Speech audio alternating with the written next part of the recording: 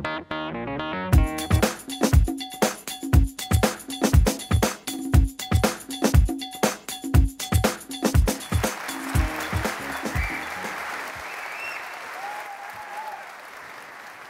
is a photograph of the legendary housing project called Pruitt-Igoe.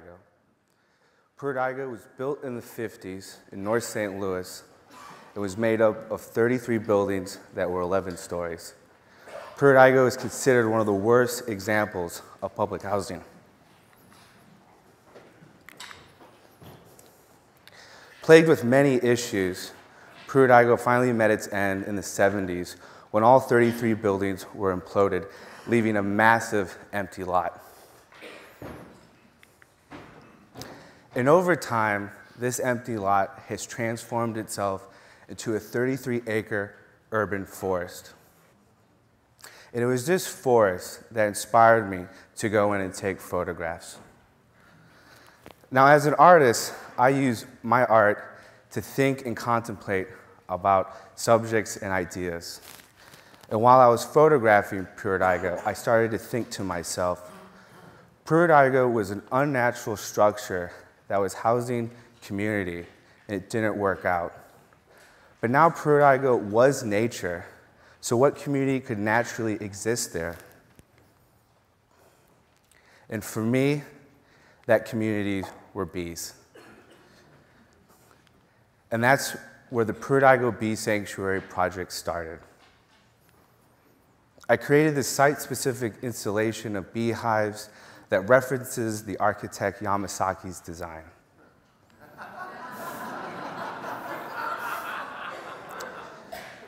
So why do bees need a sanctuary?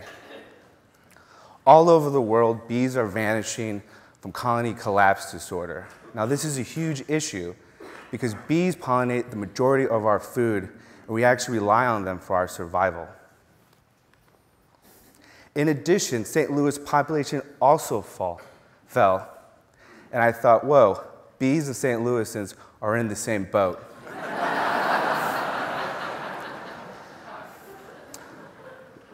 So as an artist, I thought to myself, why don't we start a partnership? To explore this partnership, I received an Art Matters grant to do research in the southern part of Spain to document a cave drawing called the Man of Bicorp. The Man of Bicorp is an 8,000-year-old cave drawing and is the first record of humans interacting with bees. Now, what was really fascinating is when I went there to look at the drawings, you see all the other drawings that surrounded the Man of Bicorp. You had animals of the hunt, tools of the hunt, domesticated animals. So I asked myself, what were we thinking 8,000 years ago that was so important to draw it up on the wall? And I came up with survival. And beekeeping was very much part of that survival. The next question I had to ask myself is, can bees be in public space? This is an article from St. Louis where an alderperson made a woman remove her one beehive from a community garden. So there's actually fear of bees in public space. I started to analyze parks in St. Louis, and since St. Louis has a strong French influence, it naturally led me to the Luxembourg Gardens in Paris, France. And in this garden, this public park, is the oldest beekeeping school in the world. The school has over 1 million bees, and what was really nice to see, what was really fascinating, is that bees and humans were coexisting in public space. No one was getting stung. Parisians were drinking wine, eating cheese, and the bees were doing their thing, which is pollinating the garden and the orchard. I also found out that at the end of the season, they have a huge harvest. Being inspired by this, by the Luxembourg Gardens, I came back and I started to come up with a proposal. The proposal is to transform the Pruitt-Igoe lot into a public space that cultivates community through urban agriculture and beekeeping. Not having access to the site, I decided to take the proposal off the page and initiate it in the Old North community. where we transform this vacant lot into this outside classroom. And in this outside classroom, we've been teaching workshops in beekeeping, urban agriculture, and the culinary arts. And at the end of our harvest, we started canning our honey and pickling our produce to help support our workshops. Now, it became very obvious that the need to have access to fresh, affordable foods was bigger than our vacant lot, and that we needed to expand our program.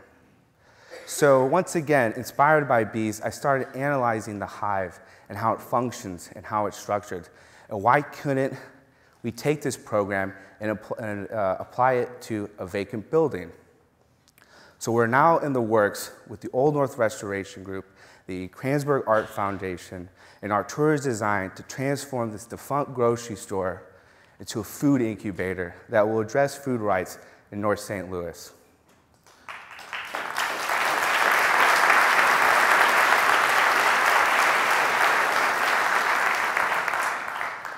I've learned a lot working with bees. I've learned that we are actually very similar and we have the same interests. I've learned that bees can coexist with humans in public space.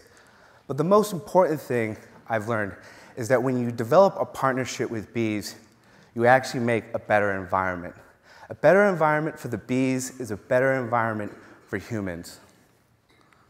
And through that partnership, we're able to transform our future.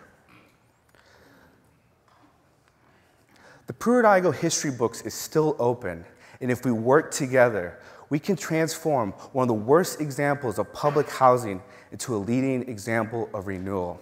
And I thank you.